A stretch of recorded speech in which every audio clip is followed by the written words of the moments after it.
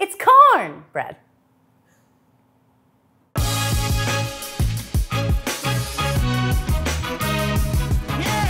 Hello and welcome to this episode of Bake It Up a Notch, where we are diving into one of my favorite things in the entire world, cornbread. I love cornbread so much that there are 9 varieties of cornbread in my new book, Savory Baking, because I couldn't pick just one. In this episode, we're actually going to show a little bit of the versatility of a base recipe like this. So I've got a few different recipes, but I'm also going to show you how to tweak them just a little bit to make an entirely new one. I'm so excited to get going, so let's get baking.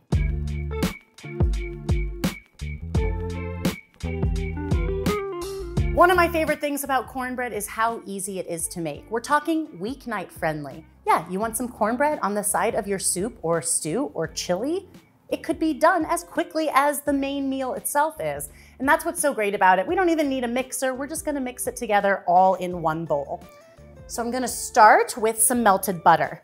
Now, this first cornbread we're gonna do, I call my classic cornbread.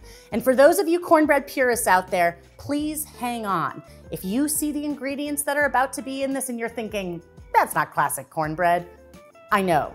I've got a lot of cornbreads that I want to show you. So just hang on. I call this one classic because it sort of hits all the points that I like, and it's sort of a nice middleman of a cornbread.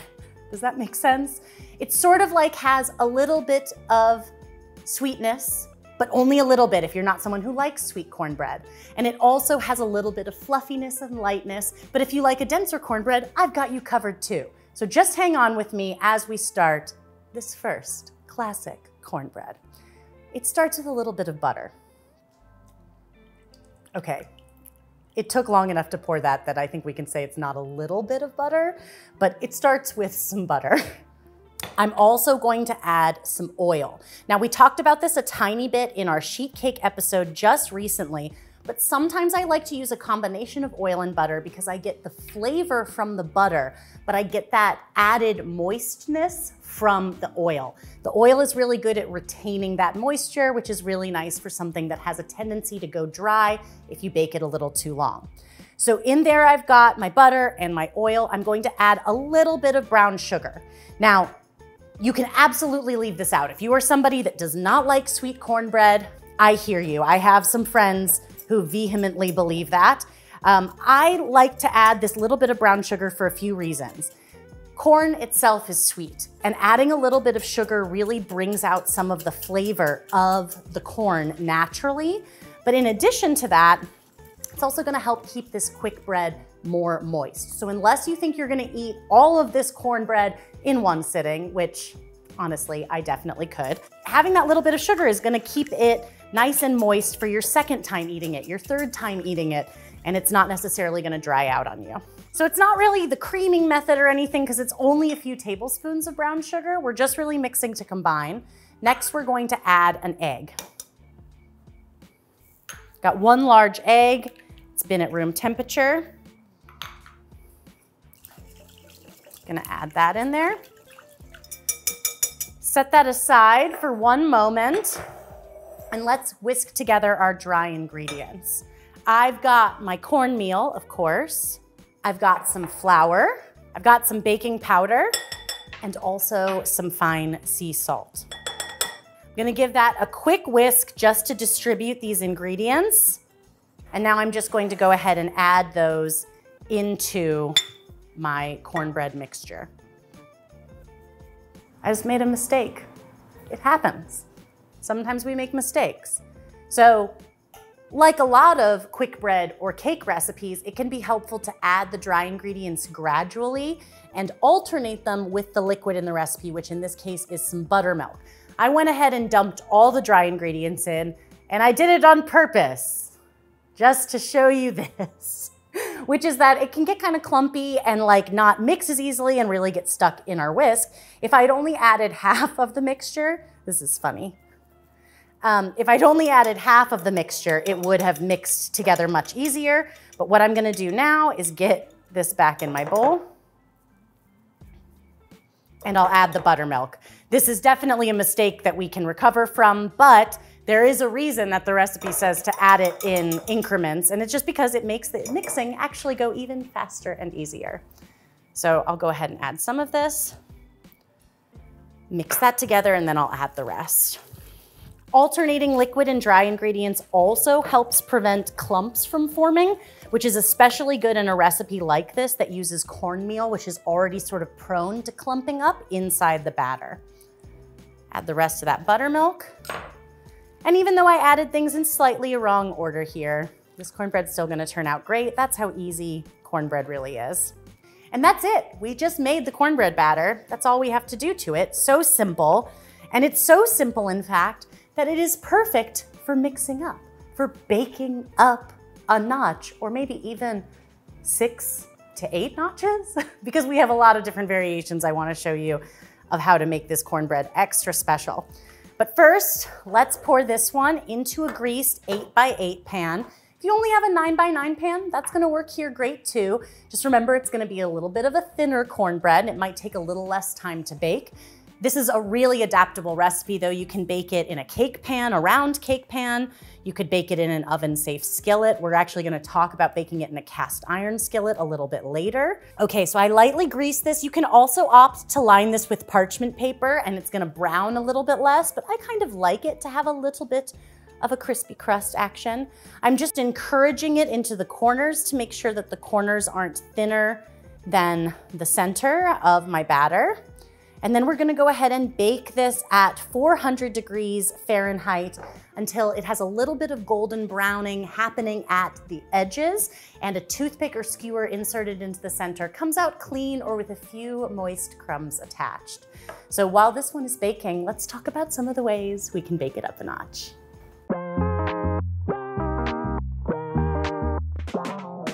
One of the most fun ways to mix up your cornbread, customize it, make it your own, is by adding some inclusions. Inclusions is the fancy word we use in baking to basically say stuff you add to your dough or batter. So if you were making chocolate chip cookies, the chocolate chips would be the inclusions. And in this case, I want to add some chilies and some garlic, maybe even some cheese to this classic cornbread and just kind of flavor it a little bit deeper. Other things you can add, of course, things like vegetables. Remember, if they have a high moisture content, something like zucchini, you might want to saute them a little bit first, help remove some of that moisture. Also, things that are so great to add, anything oniony, so scallions would be delicious. And of course, spices, herbs, really anything you got in your pantry is a great way to just mix this up a little bit, add a little bit more flavor. So I'm adding some cooked green chilies. These are actually just canned Hatch chilies. I really love those and they make a great addition to cornbread. So I'm gonna add a good amount. I like chilies. Just gonna fold that in. I'm also gonna add some minced garlic. And then I'm gonna add a little bit of cheese right into the batter, and then I think I'll save some to also put on the top. So inclusions are one way you can mix this up, and another really simple way is just by changing the pan. I already mentioned that this is a pretty versatile recipe in terms of being able to use slightly different sizes of pans, just adjusting the bake time a little bit. But by baking in a cast iron skillet, we're actually gonna get a little bit more of a crust on the sides and base of this cornbread. It's gonna brown a little bit more, and it just is a really nice textural contrast. So I'm gonna bake my cornbread with inclusions in this, but you could bake any of the cornbread recipes in this episode in a skillet to achieve the same result. Just gonna spread this into a nice even layer in my greased cast iron, and then I'm gonna sprinkle a little bit more cheese on top, because why not? So let's go ahead and bake this until that cheese gets melty. It'll even get browned and crusty a little bit too, and the same kind of doneness indicators we're looking for. It's gonna take the same amount of time in the cast iron skillet. It's just the cast iron is gonna do that work, browning it more as it goes along. There's a reason I refer to my other cornbread recipe as classic, because this one I like to refer to as traditional. And what I mean by that is traditional cornbread recipes don't have all-purpose flour in them typically. They're made with 100% cornmeal. And I was always sort of hesitant to give this a try from the standpoint of, as much as I love cornmeal, I also really like that light, fluffy texture that all-purpose flour brings. But boy, was I wrong. The most incredible thing about a cornbread made with all cornmeal is the flavor. It has such a pure corn flavor. It's really, really incredible. It allows that cornmeal to really, really sing through, really shine. And in addition, it is a slightly denser cornbread, but that doesn't equate to it being less moist. It doesn't equate to it being any less, delicious. It's just a little bit of a denser, more crumbly final crumb structure. So I went ahead and made one recipe here, and I just wanted to show you what it looks like. You can see already that it's a little bit shorter than our classic cornbread is going to be when it comes out of the oven. And you can see what I mean. Even when I run my finger along it, I'm having some crumbs fall down, but it is just so delicious, so beautiful golden yellow. And because it's 100% cornmeal, it's also naturally gluten-free. So this is an amazing recipe to have kind of in your back pocket. Best of all, you can make this really simply just by eliminating the all-purpose flour, upping the cornmeal, and upping the buttermilk, because when we're using pure cornmeal, it's going to absorb more moisture. So it's really important that we also added a little more buttermilk to it to make sure that we still end up with this nice, good texture. I can't resist it, I have to take a bite. This cornbread is so corny. That denseness, this is gonna be perfect for dipping. This would be perfect with a little bit of butter and a drizzle of honey. There are so many amazing ways you can enjoy this. And best of all, it's even easier to make, uses even less ingredients, and it's 100% gluten-free. A cornbread for everyone.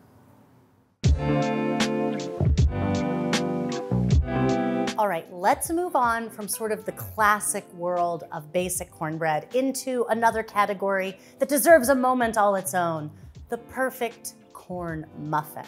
I love corn muffins, and could you just take the classic or gluten-free cornbread and put it into a muffin pan and bake it? Absolutely, and it would be delicious. However, I did make some formulation changes to make my perfect ideal corn muffin in my new book, Savory Baking, and this is it. The main difference that you can see when I'm stirring it here, it has a higher ratio of fat, so you can see it's actually a little bit thinner and more fluid than the other corn bread.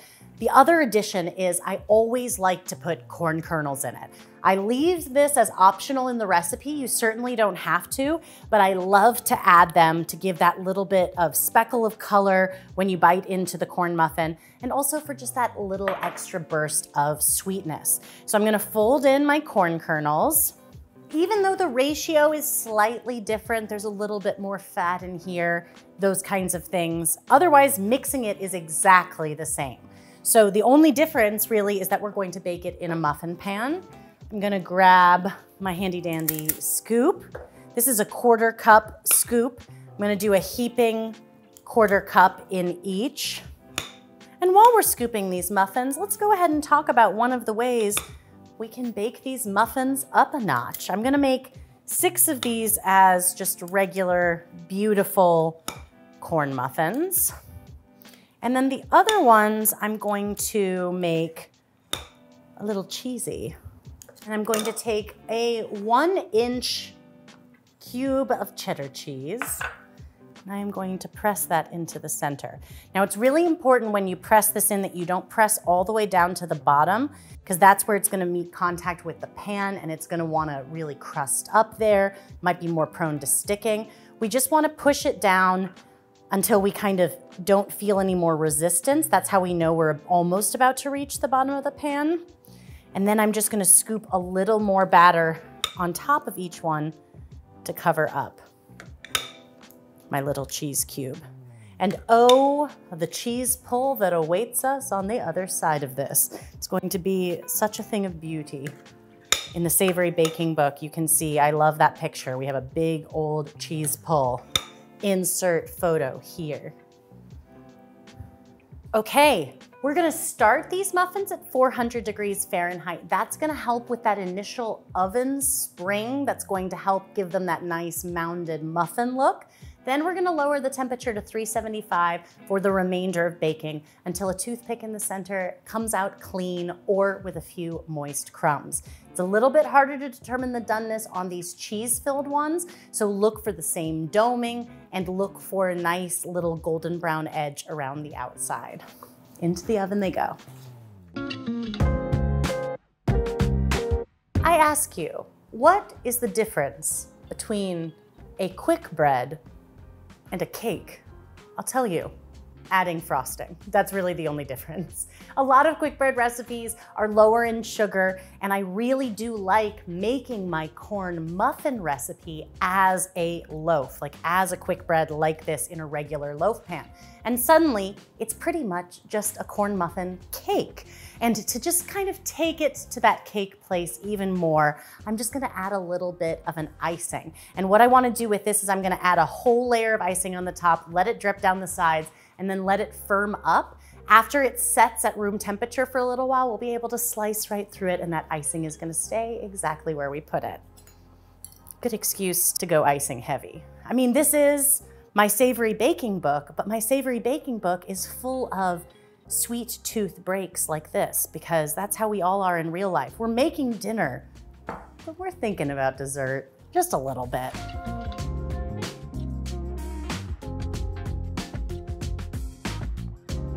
Nice thick icing. This icing is just made with powdered sugar. I have a cup of powdered sugar and enough cream and a little splash of vanilla. You can also use milk, you can use water to make an icing like this. When it's made with water, it's often called flat icing. Making it with milk makes it a little bit sweeter, and making it with cream makes it a little bit richer, and it's delicious. And then see, it already starts to firm up a little bit while I'm working with it, so I can even drag the back of my spoon through it and make it a little wavy and swoopy, and The hardest part about this is gonna be waiting for the icing to set. I'll take it away for now and we'll slice into it later. Let's take this to the sweetest place yet. In my book, Savory Baking, I have one variation called Even Sweeter Cornbread. And that's because I know a lot of people don't like a sweeter cornbread, but then again, let's think of it more like a cake. And I use the sweetest version that has the most buttery goodness also to make this, my iced corn coffee cake. It's just as easy to make as a basic cornbread, but then you make a classic streusel, sprinkle it all over the surface, and then add a drizzle of icing over the top as well. Now you can do this icing in two different ways. You can use a thinner icing or apply it while the cake is still slightly warm, and it's going to cover the outside a little bit more like a glaze. But if you want that icing to be visible in big, thick stripes, let it cool down completely and use a thicker icing. You can use the same kind of icing that I used on our loaf cake before as well. And this is just gonna have that added textural wonder of the crunchy, crispy streusel, a little bit of extra butteriness. It's just so wonderful. So I'm going to just use a spoon to make some big, thick icing drizzles over the top here.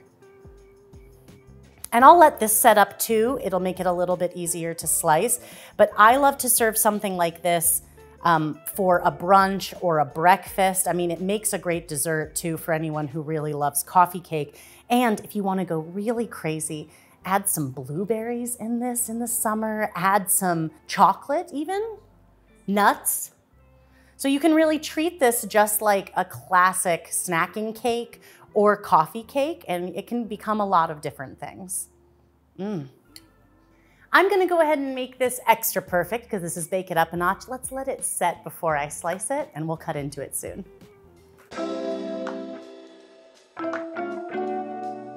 Any of these cornbread recipes can really benefit from a baste with butter.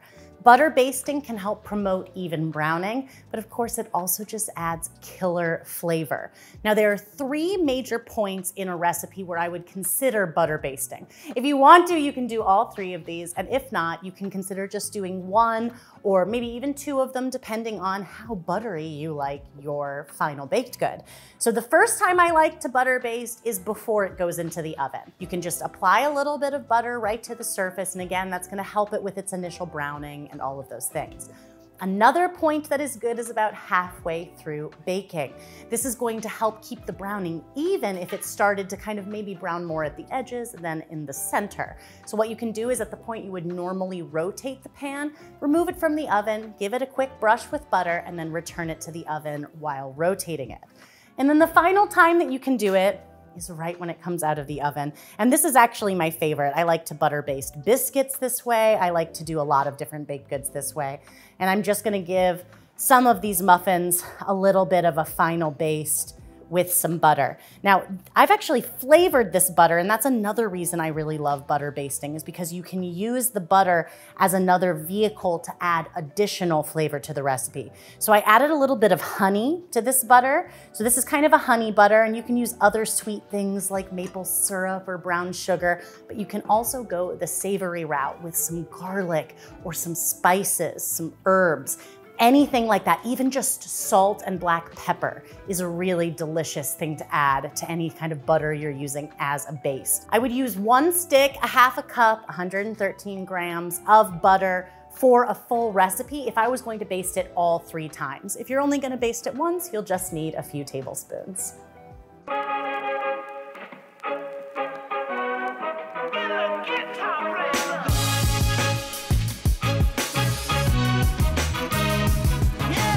Thank you so much for joining me for this episode of Bake It Up a Notch, where we talked about one of my favorite baked goods of all time, cornbread. Cornbread is so adaptable, and there are so many ways to make it your own. I hope this episode really inspires you to try some tweaks of your own. And if it does, please use hashtag Bake It Up a Notch, because I love to see all the things that you're baking in your own kitchens. As always, all of these delicious recipes are linked in the video description below, so go down there for all of the deliciousness. If you love cornbread, please be sure to click like and subscribe so you can be made aware of all of our new episodes as they become available. And our next episode has an extremely special guest, and we're gonna be making biscuits and gravy, and I can't wait. Until then, I'm gonna eat some cornbread and just say happy baking and have a corntastic day.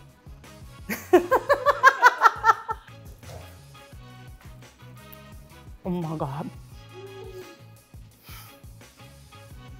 Everyone make this. Like, I want you to make all of them, but make this. People, no one knew that cornbread needed streusel and icing, but it did. Oh my